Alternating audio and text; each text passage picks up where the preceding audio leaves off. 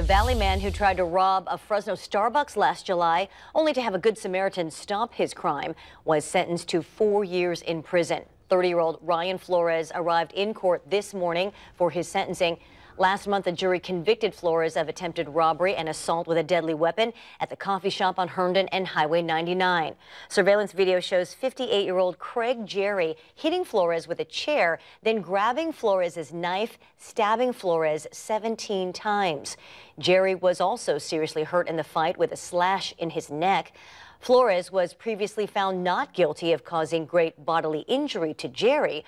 Flores said he plans to sue Jerry for excessive force in stopping the robbery. But legal experts say Flores' sentence today complicates his claim against the Good Samaritan.